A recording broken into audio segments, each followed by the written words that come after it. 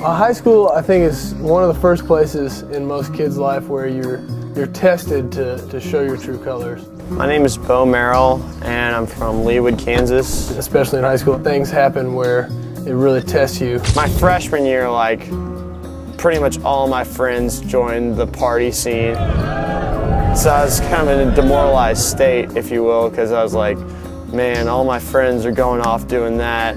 Who are my friends now? And if you want to make a difference, you can, but if you don't have to. You can just lay low. Bo was he is a quiet kid, and early on in high school, his Friday nights, weekends were spent at home with his parents, which I struggled with because I thought, you know, I wonder why you're not going out, and don't you want to go, and isn't there something to do? And it wasn't until his senior year that he just kind of bursted into a role at school that I would never ever have guessed him capable of. My senior year, I was kind of fed up with it. I was like, you know, I'm going to fight back against this whole plague of the party scene, and decided to throw a punch. And Bo came up with an idea. The Clean Team. The Clean Team. The Clean Team. The Clean Team.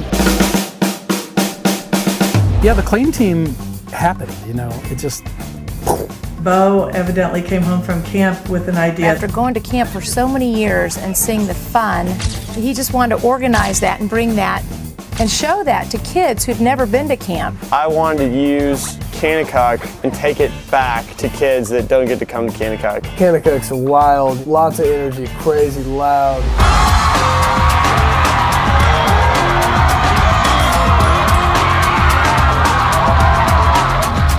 Well, that's what Clean Team was. Everything the Clean Team does is something that Bo has experienced at camp. He's just brought it out here. When my brother thought of Clean Team, that's exactly what he was thinking. He was thinking, you know, we can take these camp events and these camp parties that we do, take them back home, make them work, and, you know, it caught on. The first event we did was wiffle ball. I think we had around 40 kids show up. We just had a big wiffle ball game, and it was super fun. And it really just then kind of continued to grow and get a lot of popularity. When we started averaging like around 85 to 90 kids coming every week. It was a lot bigger than we thought it would be. The events are all different things. We had parties, movie night, capture the flag, rollerblading, war ball, basketball. And then there is an indoor gymnastics place that they have access to. And we had like 210 people come to that. Here we are at Bum City. Welcome to Clean Team.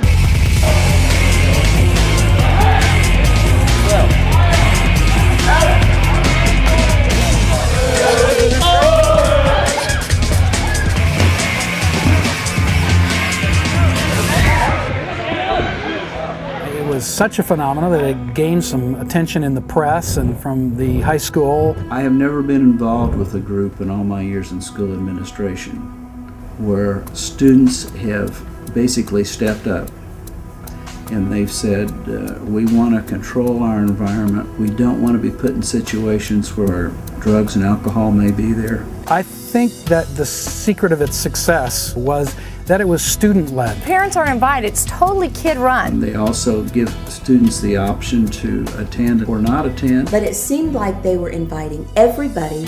There was no requirement. It was come one, come all. And you can come alone or you can come with your buddies, but we're just about having a good time. What I've seen different as a result of the Clean Team is I've seen, instead of those just groups, you got the gothic kids and the jock kids and the rock kids and whatever. What I've seen is the Clean Team brings them all together. And even though it's not overtly preaching the gospel or Christian oriented, it was all created and led by Christian guys. It's really tempting for Christian kids to hang out with Christian kids and just sort of be a little club unto themselves. And when Jesus walked on the earth, he sort of broke that club up and he said, follow my example and go out and love people, love tax collectors, love sinners, and make my way of doing things your way of doing things, which is to love other people like you love yourself. And I love the Clean Team primarily because the kids have decided to go out and love their neighbors. I'm just thrilled that this neck of the woods, there's kids that are willing to walk out of faith in a very, very real, genuine way that is appealing and inviting to other classmates.